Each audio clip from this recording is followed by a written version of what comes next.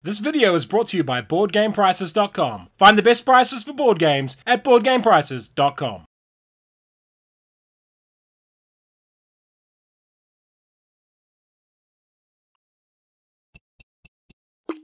Kia ora, and welcome to the Rare View on Arkham Horror. This is a new and very irregular video segment that I'll be doing about games that are out of print or no longer available for some reason, but are games that I feel like discussing at length because of their significance to me or their significance to gaming in general. So what this video is a detailed look at the legacy of Arkham Horror, from its original version back in 1987 all the way through to the latest edition. And as part of the series, I want to talk to the designers involved with the games, their thought processes behind them, and how they think the legacy of the game is held up. So to this end, I reached out to Richard Launius, designer of 1st edition, Kevin Wilson, designer of 2nd edition, and Nikki Valens, designer of 3rd edition, and got their comments for this video. So sit back and enjoy the ride.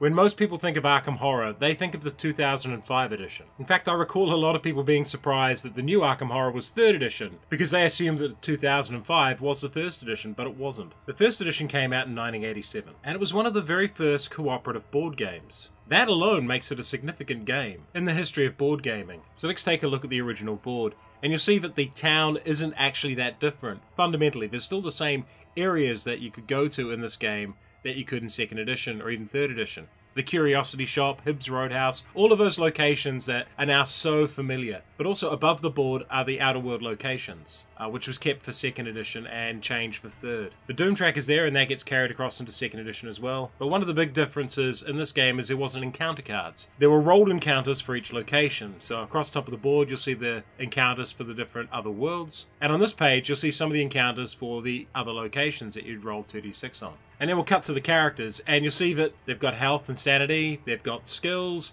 and a lot of these characters are still popping up in the Arkham files, and that's something I really quite like. I believe Jenny Barnes in particular has been in every iteration of the game and all of the Arkham Files games. And most of the others have been in almost all of them. Now my personal experience with the original Arkham Horror is kind of limited. A friend of mine had it, or I saw it at a convention way back in the early 90s. And I don't actually know if I played it. I don't think I did. I think I took it apart, had a look at it, read the rules, and played around with it a bit, but I don't think I actually sat down and played a full game of it. So most of what I know about the game is from hearsay or from reading other people's accounts of the game. But that doesn't mean it hasn't had an impact on me, because without this game, there is no 2nd edition, there is no 3rd edition, and there's probably no Mansions of Madness or any of the others. I asked Richard Launius what his driving force to make the original Arkham Horror game was, and what was his overall vision for the game. Here's his response. We had just moved to Rochester, New York, and we had 2 small children and my wife working evening shift, and I was working day shift and taking care of the children at night. Having played the Call of Cthulhu RPG, I decided to spend my time after the kids went to bed designing a board game in the Lovecraft universe that could be played solitaire or cooperative. Out of that idea came Arkham Horror. The original vision for the game was more pulp than mythos, but with the investigators running around town, fighting monsters, having encounters, and jumping through gates. My focus was on story and adventurous fun, and what was ultimately created and published far exceeded my initial vision. I also asked Richard if he could go back in time and change one thing, what would it be? And his reply was, there are many things that could have been changed in the original game, but I think the single thing I would have added would have been the addition of a single unique skill for each investigator. I added this in the revision, and Kevin Wilson took them even further. But just a unique skill associated to an investigator's profession would have been a really nice thematic bonus in the original game. So was Arkham Horror before its time? Was the world not quite ready for cooperative gaming at this point? It's probably true. Like, cooperative gaming just wasn't a thing in the 80s, it wasn't a thing in the 90s, it really wasn't a thing until the 2000s. The interesting thing about this game is it wasn't a massive hit. It did quite solidly, but it wasn't one of those games that was an evergreen, it was in stores constantly for decades and decades. It wasn't a Settlers of Catan is what I'm trying to say. And while Richard never really abandoned the project, it did sit 18 years between different editions. Now 18 years between editions of a game is a hell of a long time. But Richard had been thinking about what to do, and Fantasy Flight Games were interested in making a new edition. And that would become the edition that I'm most familiar with, 2nd edition.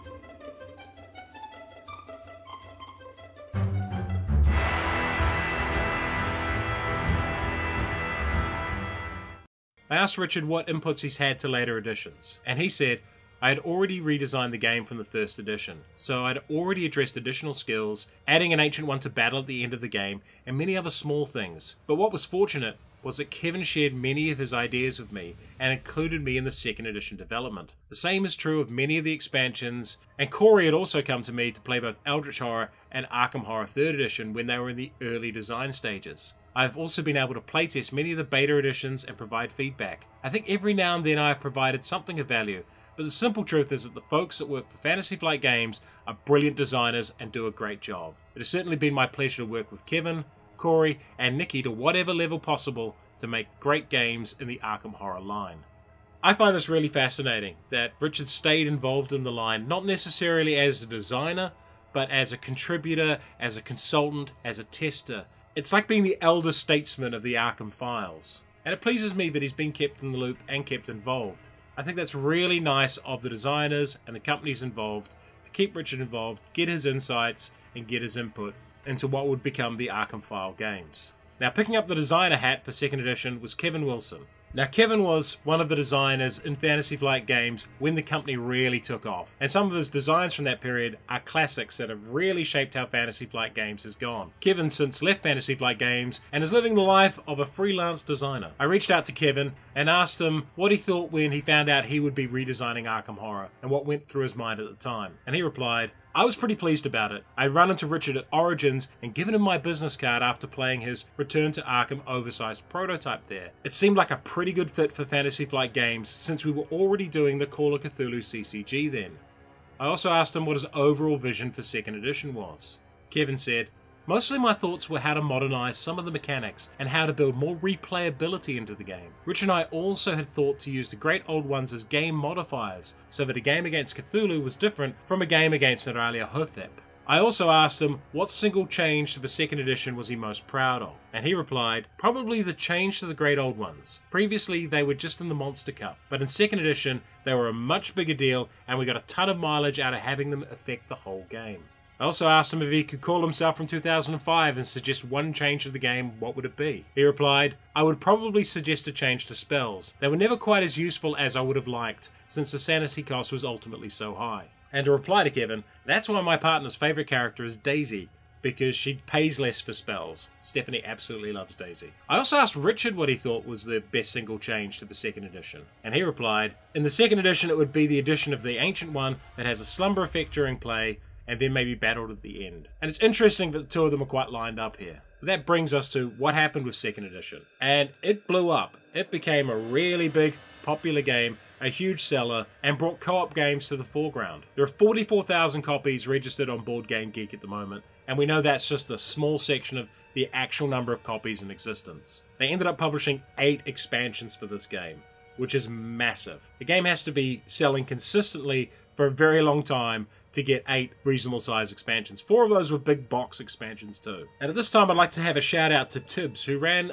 something called Arkham Stats, where people could log and record games. And he tracked well over 10,000 games of Arkham Horror, with the investigators, who they were fighting, how it was won, all that data, and that's all available online. So if you ever want to pick up your game and go, we want a challenge, let's take the hardest Great Old Ones and let's try to win it the hardest way possible, you can actually jump on there, have a good look around at the data, and pick out those insights to shape the game the way you want it to be.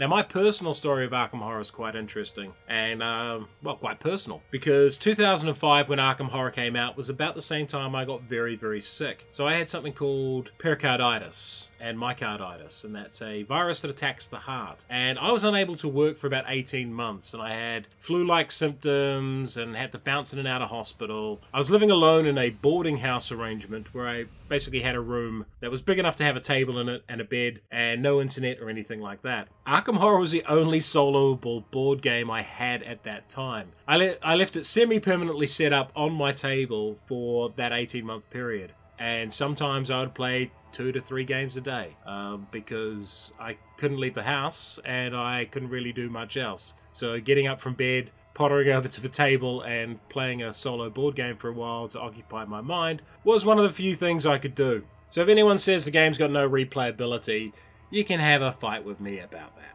Now, Arkham Horror hasn't been everyone's cup of tea. A lot of people have derided it for being too complex, too fiddly, taking too long to play, and I can understand some of those arguments. I have played it with people who have taken an exceptionally long time to play it. Also, playing with 8 people does sound like torture to me. I think the ideal amount is 4 to 5 characters. And not 4 to 5 players, but 4 to 5 characters. So here we have Arkham Horror. Selling like gangbusters, reaches a natural conclusion of its life cycle with the Miskatonic Horror expansion, which is one of my favorite expansions ever published for any game, because it doesn't really introduce any new ideas, any new concepts. It's just more stuff for all the previous expansions. And it's a great way to cap off a game and say, this game is done, this is complete, this is how it's going to be from now on. And that's one of those interesting things about board games, is that people think when an expansion stops getting published that somehow the game's dead. Arkham Horror's still alive.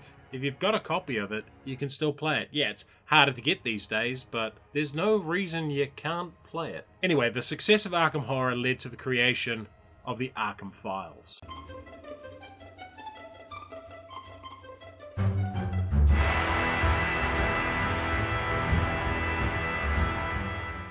Now, this video is about Arkham Horror primarily, so we're not going to dwell on these too long, just sort of talk about them briefly. But you had the original Mansions of Madness, which was a dungeon crawler type game with someone playing a dungeon master type character with these expansive scenarios. Now, I loved playing Mansions of Madness, but I hated setting up Mansions of Madness. But it's still a wonderful game. I've still got my copy of it. We haven't played it in quite a while, but the big problem is when you're the keeper, you have to set up all the cards and decide how different paths would go, and that can take an awful lot of time. There's also Elder Sign, which is the lightest of the games in the Arkham Files. Basically Cthulhu Yahtzee with some character stuff built into it. I've played Elder Sign to death on the app, so it's not a game I own anymore, but it's a game I have played north of 200 times, just because a game of Elder Sign was the exact length of my bus trip into town for work. It's probably still the best launch point into the Arkham Files games for someone coming from the outside who hasn't played games before, because the dice manipulation system is really intuitive and very easy to understand for anyone who's played games like Yahtzee. Then we have Eldritch Horror, which occupies a fascinating place as like an Arkham Horror 2.5 edition or an Arkham Horror 3rd edition World Edition. It's a curious one to place because in a lot of ways it is a new edition of Arkham Horror, but in some ways it isn't because it's not set in Arkham. But the fundamentals that make Arkham Horror what it is are still in Eldritch Horror, so it's like a side game. Eldritch Horror was also a stunning success, possibly more so than Arkham Horror 2005. Many people embraced the streamlining within the game, and I believe this game's also come to the natural end of its life cycle, with a whole bunch of expansions being published. So Eldritch Horror is now, for all intents and purposes, a complete game. And if you own all of it, awesome, you'll be able to play that till the end of time. Then we have the Arkham Horror LCG, which was an exceptionally ambitious game design idea. A cooperative, story-driven, collectible card game. And just saying what it is sort of gives you an idea of how much work would have had to go into this thing. And I tell you what, it's a great game. Like, we've only played the first 2 campaigns, but they were fantastic. I've fallen behind buying the expansion packs because they're quite hard to get in New Zealand for a reasonable price. But I'm looking to source from overseas the big box expansion and the next 6 packs so we can do like a whole campaign at one time. I kind of wish they sold it in a big box instead of the way they do it with the distribution model with the 6 expansion packs. It's just a pain to get hold of them. And you forget which one you've got, and you have to order it. It's just annoying. But playing it at the table, it is the closest thing I've played to a real RPG still using a board game system. We really got into our characters when we were playing this game, and it was top-notch fun. And finally, Mansions of Madness 2nd Edition, which for me is a high bar on how you can take a pretty good game, streamline it, and make it an exceptional game. I really like Mansions of Madness 2nd Edition. I love how the app integration works. The removal of the Keeper, which was my single biggest problem with the game, was the setup. Boom, that's done. You can just pick up the app, set things up, and start rolling. I think Nikki Valens did exceptional work with Mansions of Madness 2nd Edition. And for me, it's one of the best 2nd Editions I've ever played. Right up there with Arkham Horror 2nd Edition, funnily enough. So with that stunning success under her belt, it made perfect sense that they picked Nikki to lead the design of Arkham Horror 3rd Edition.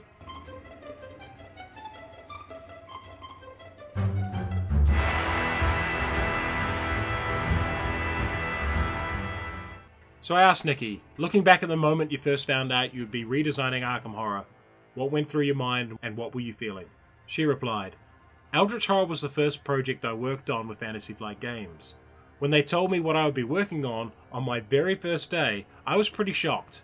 I knew Eldritch would be a successor to Arkham in many ways, and I knew of Arkham's popularity. I was surprised but happy they trusted a brand new employee with such an important project. And as far as first projects go, I think I did a pretty good job with it.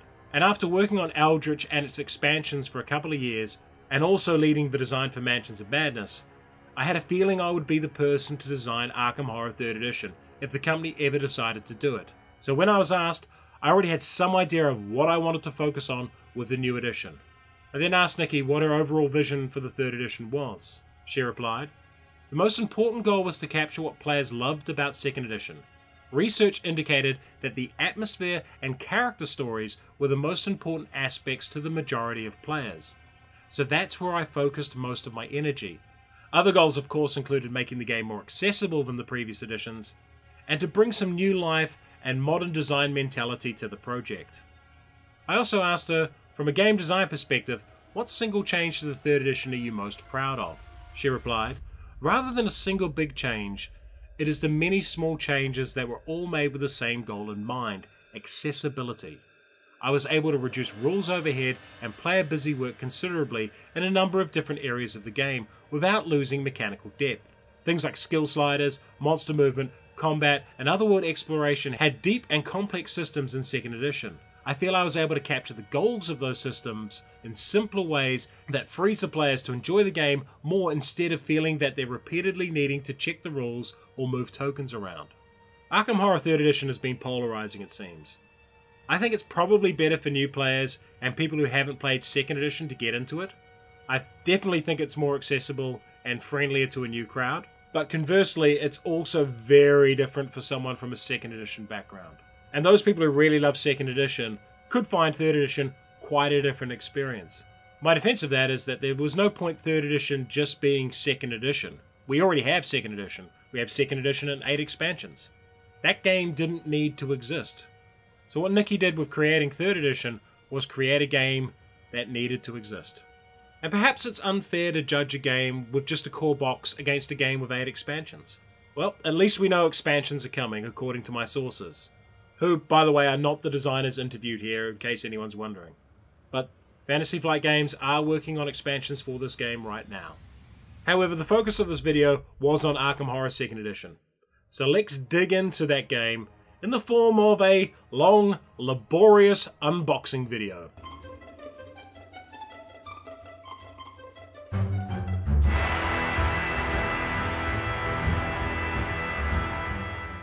So this is how I store Arkham Horror, in 3 big boxes and 1 small box that I keep separate, which I'll explain why later. Everything from Arkham Horror is packed away in these boxes. So let's crack them open one at a time and have a look what's inside each one. So the first thing in the box, of course, is the main board, and we'll set that up. And you might notice that this board is a bit darker than some versions you may have seen, and that's because it's one of the first printings, and they changed the brightness on the board and redesigned it slightly for later print runs. Underneath the board in the box are these 2 small boxes, which I'll get into later, and all of these cards. Now, you need some good hand strength to pick up all these cards at once. This is all of the core Mythos, Encounter, Otherworld, and Final Battle cards in one spot. And here they are, the Otherworld Encounter cards. One of the things I really liked about the Otherworld Encounter cards was the scaling difficulty. So you had red, yellow, blue, green in terms of the average difficulty of the encounters. So you knew if you were going to Relia, which was a place where you could only draw red and yellow cards, it was going to be a lot harder than, say, Celiano, which was only blue or green cards. And then there's the giant pile of core Mythos cards. Now these are the Mythos cards from the core game and the Miskatonic Horror ones as well. So Mythos cards I would use in every game. And Mythos cards break down into 3 main groups. Headlines, which are sort of one-off effects. Rumors, which are ongoing, horrible, nasty things you really have to deal with, and environments, which change the game. And then there's the 9 encounter decks for the 9 core locations. Here it's just the core game's encounters. I'll talk about how I add expansions in later. One of the clever things about these cards is that each card has 3 different encounters on it, one for each location in that neighborhood. And just that idea reduced the number of cards you would have in the game by 1/3. I think it's a really clever design idea. It also allowed them to do things like create the Inner Sanctum, which is a special location you can only go to if you're in the Silver Twilight Lodge and have a Silver Twilight Lodge membership. And finally, tucked away in that box are the gate markers, each leading to a different other world, which leaves us with these 2 boxes I'll cover later. And this is the inside of the second box. And you'll see another small box in there. This one has all of the character cards and the Great Old Ones in it, as well as the items, skills, and allies decks, and all of the various rulebooks and rules pamphlets that have come with all of the expansions. Yeah, there's a lot of them. And finally, at the bottom of the box are the 3 expansion boards, which of course is the Dunwich Horror board, the Kingsport board, and the Innsmouth board. So let's look at some of the stuff in this box. We've got the common item deck. Some of my favourite things in this are like the Elephant Gun, which was a super-powered gun that you had to pay money to reload. The Press Pass, which was exceptionally powerful and gave you an extra clue when you got clues. The Athame, which was a weapon that got better against people with magic immunity and magic resistance. And of course, the Shotgun, which would be the most traded item during an Ancient One battle, as you just load up the shotgun, load up with clues, and spend all your clues as though they were shotgun shells. Then there's the unique items, which are similar in some ways to the common items, but usually more powerful or more interesting. The most famous of which is the Elder Sign, which is a powerful item that allowed you to seal a gate. My favourite items in this deck are the Massa de Requiem per Shagay, which allows you to bring on the end game early, so you pass a check and you summon the Ancient One straight away, which sometimes can be an exceptionally good strategy. The Gate Box, which allows you to return to Arkham from any other world, so you could jump into a safe place like Saliano and pop out and close a gate to Rilia. And finally, joining the winning team, which I've never managed to pull off, because it requires you to sacrifice 4 allies at these 4 locations, in which case the game stops being a cooperative game and becomes a traitor game, where you are the only winner. I've never seen anyone pull this off in any game I've played. The mission itself comes up very infrequently, and it's really difficult to achieve. But I love that it's in the game. Then we have spells, which fall into 3 main categories, which are defensive, offensive, and utility. My favourite spells are Find Gate, which is one that allows you to skip a turn in the Outer Worlds and come back earlier, which dramatically improves your chances of winning by either closing or sealing gates. Storm of Spirits, which is a 0 sanity cost spell, which allows people with high lore to use their lore instead of fight. Really good spell. And Alchemical Process, which is just a way to print money, especially for Daisy, as she doesn't have to pay the 1 sanity cost. Then there's a plethora of skills. In the core game, the skills were like +1 speed, +1 will, but as the game expanded, they got more varied and more interesting.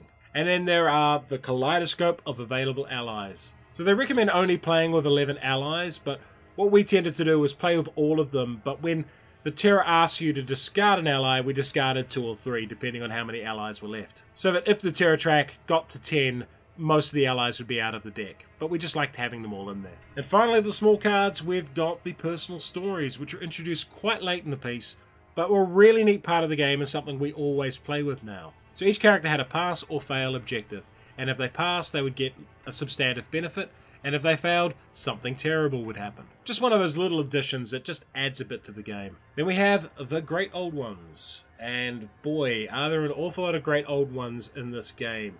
Here's probably the 4 easiest from the core set. Azathoth, for example, takes a long time to awaken with a Doom track of 14, but if he awakens, you're all dead. And Yig, who, honestly, there's no point closing gates, just shoot him in the face. And then we had the 4 hard ones from the original set, including, of course, the iconic Cthulhu, who was very much the hardest old one in the first set. But as you are to find out as we go through, the old ones got harder and harder as the game went on. This is the first expansion's old ones, and Shunmael became my go-to one for teaching new players how to play, because its difficulty wasn't that high, but the effect of creating earthquakes was really neat and evocative. Abhoth, Tsithogua, and Glaki are all towards the higher end of difficulty compared to the core game's Great Old Ones as well. Then the next expansion got real tricky. Athaknaka is really difficult. Completely changes how you play the game. A lot of the game you focus on closing and sealing gates, Athak doesn't care about sealed gates. They'll just burst through. And I really liked how Ihort works. Every time you close a gate and do other things, you end up getting these little brood tokens on you. And if you get too many brood tokens, you'll explode and die. And Yip still requires a heck of a lot of difficult management, as you can only carry 5 clue tokens, which is the exact number you need to seal a gate. So you have to make it all the way through the outer world to the end of the gate without spending clues, if you want to spend clues to seal a gate. Then we got 8 great old ones in the Innsmouth expansion, including Quetzal Otos, who has a unique dust deck which you slowly burn through during the game and gets progressively nastier and nastier until he's pretty much just pointing a finger at people and destroying them. And then on to the final 4 here, including Tsar, who is exceptionally tough because there's a good chance he spawns 2 gates each turn. Rantigoth, who's just going to awaken really early and he's very, very hard to fight. And Nioktha, who has a cool thing with his tentacles popping up and attacking people. And then we have the massive selection of characters from these games. I'm not going to talk about each of these characters because there's 48 of them. But what I will say is there's very few characters I don't enjoy playing in this game. And some I really, really like. Like Diana Stanley, the Redeemed Cultist. One of my favourite characters just because of her background and the fact that she starts with a Silver Twilight membership. Then there's Daisy Walker, who is my partner's absolute favourite character. And if we're picking characters, she will always pick Daisy. Regardless of what game it is. It doesn't matter if it's Arkham Horror 2nd, Mansions, you name it. If Daisy's in it, she'll play it. And Rex Murphy, a character who starts cursed and can't get rid of curses. So at the start of the game, he has to roll 6s when everyone else is rolling 5s. But he's exceptionally powerful once you get his curse off him. Then we have interesting characters that came out later in the game, like Trish Scarborough, who broke the focus rules and used focus completely differently. And finally, Patrice Hathaway, who is without a doubt the most broken character in this game. If you've played Arkham Horror 2nd Edition enough, you'll know why Patrice is pretty broken. And if you haven't played Arkham Horror 2nd Edition, just know that she is exceptionally useful.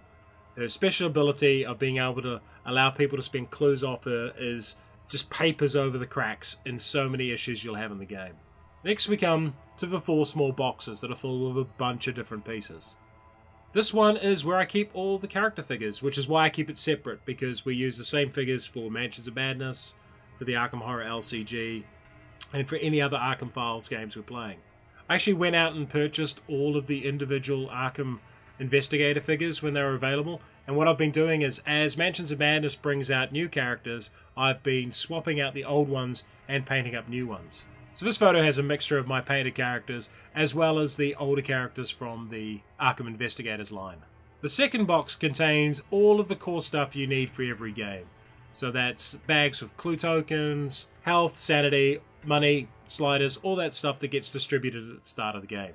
And of course in that box are the sliders, which are one of the things that's been maligned by this game, but it's actually one of my favourite parts of it. So if you don't know how sliders work, you place them around your skill pairs like this. So in this case, this character would have 1 lore and 4 luck. And you have a focus stat, which at the start of a turn you're allowed to move these sliders that many spaces left or right. So what it means is if this character's picked up a tome and wants to read it, and that requires a lore check, they can spend their focus and shift their lore 2 spaces to the right. That gives them 3 lore this turn. And for me, that's a level of control and preparation and planning that I actually really enjoyed in this game. This box also contains the player guides, which just remind you of some core factors that change based on the player count. And also on this box are the heralds, which are modifiers you can play to a game. You can add the Dark Pharaoh as an extra sort of pre-Great Old One to supplement the old ones. And there are also institutions and guides who can make the game easier to play. So you can mix and match these to make the game slightly different each time you play. Then this box has all of the status markers and stuff in it. So if we open this one up, you'll see inside that things like the blessing tokens, the retainers, the injury cards, I don't actually set these up at the start of the game, I just keep them in their baggies until they're needed. When someone gets a blessing, I'll just reach in, grab the blessing bag and chuck it to them. If no one gets a retainer all game, there's no point having the retainer cards set up there, so they just stay in that box until they're needed. And then the Lurker at the Threshold box. Now this box doesn't need to be open most of the time because it contains all of the tokens for the individual old ones, heralds, and other things that only appear in certain games. So in one bag you've got the Mask Monsters, and in other ones you've got Ihort's Brood tokens, And another one, you've got the tokens for Bast. Again, there's no point setting this stuff up if you're not using it in the particular game you're playing. So that's why they stay in that small box. And then finally, the big box, which has all of the expansion stuff in it. So each of these bags has all the Mythos cards, encounter cards, and special cards from each of the expansions. So for example, if we crack open the Dark Pharaoh, you can see all the cards here. And the reason I keep the expansion stuff separate like this will be explained in the next chapter. Also in this bag are the neat little gate holders I've got for the game, as well as my Elder Sign tokens I got. These don't come with the game, this is optional extras, but you know, they're cool anyway. And finally, the Monster Cup. Now, I actually got this for a Monster Cup. It's a cheap Egyptian style vase, but it's really cool. And here are all the monsters from all of the games chucked into that one cup. So now that I've shown you what's in the game and how I store it, let's talk about how I enjoy the game.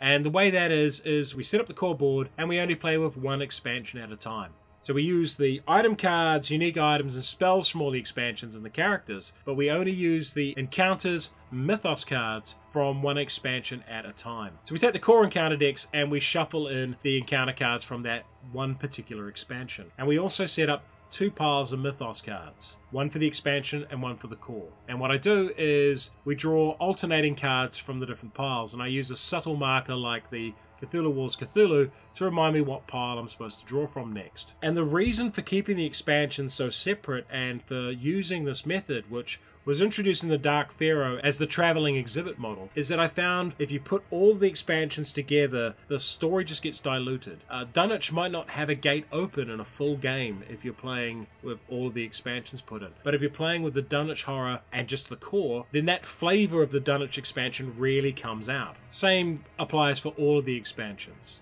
And it just makes it more thematic and also a lot less to manage. If you're only worrying about one expansion's extra mechanics, it's a lot easier to keep in your head. It means you don't have to have all 9 of the rule sheets available at any given time. So the main way we end up playing this game is either solo with 3 to 4 characters, or with my partner Stephanie, with us playing 2 characters each. And I also enjoy playing it with my established group of friends, which is a group of 5, and we play a total of 5 characters. And I think those player counts are about my favourites, so 1 person with 3 to 4 characters, 2 people with 4 characters, or 4 and 5 people playing characters. We also always play with the final battle rules, which make for a harder final battle with the Great Old One, but a more interesting one, so that's always something we add in. I asked each of the 3 designers that if they were to sit down to play any of the Arkham games, what 4 investigators would they pick, and which Great Old One would they choose to face down? Richard responded, Joe Diamond, Jenny Barnes, Sister Mary, and Harvey Walters. I'm very old school. Actually very old now that I think about it. And I love the story these characters create in each game. And for an Ancient One, you cannot do better than Cthulhu, although I like a lot of variety here when I play. Kevin Wilson responded, I like playing Wilson Richards the Handyman, or Ashcan Pete myself.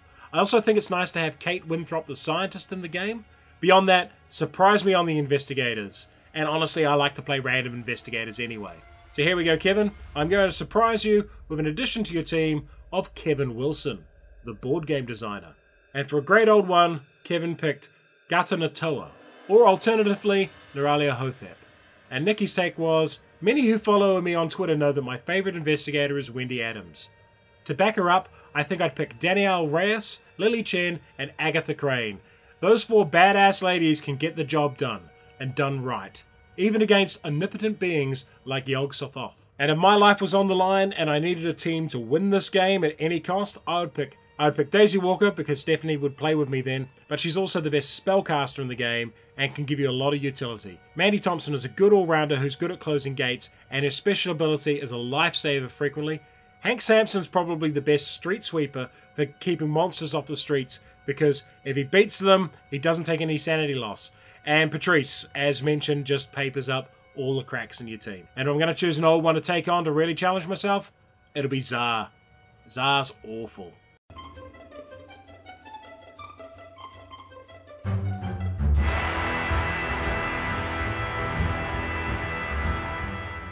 So what is the legacy of Arkham Horror? Cooperative gaming is now a thing. Now, is that Arkham Horror responsible? Is Pandemic responsible? Are they both responsible? Probably. But Arkham Horror was very much a trailblazer in that cooperative gaming space. It was definitely the game that got me into cooperative gaming. I asked the three designers what they thought about the legacy of Arkham Horror. Richard replied, "I think Arkham Horror was groundbreaking as a cooperative game and possibly even more valuable in making the story of the game more important than winning or losing. I seldom attend a convention when someone doesn't come up and share a story from one of their Arkham Horror games, describing it as someone might describe an event in a movie or from a novel. Sometimes the event occurred more than 10 years ago and they still have a vivid memory of it. That is special." Kevin replied, "I think Arkham Horror was a significant part of the rising popularity of cooperative games, which is appropriate since First Edition was one of, if not the earliest co-op. And that's a great thing, since I love to play co-ops. For me, I don't always want to play against my friends, so co-ops make a really nice change of pace." And Nikki replied, "In many ways, they opened the gates for cooperative games. They pushed in new directions in terms of both storytelling and player choices, and helped to define what co-op players expect from games today." And I think I agree with all of them here. What made Arkham Horror special, and its legacy, is not that it's a cooperative puzzle, or just a cooperative game, but it's a cooperative game that creates moments, it creates stories, it creates experiences and anecdotes that you can share for years and years. Little ones of mine are the time that a friend of mine, Thomas, was playing, and it kept being clue spawning down at the woods, so he kept going to the woods, and every time he went into the woods, the Sheldon gang beat him up. Every single time. 5 times he went to the woods in that game, and got beaten up by the Sheldon gang, and got a clue at the same time.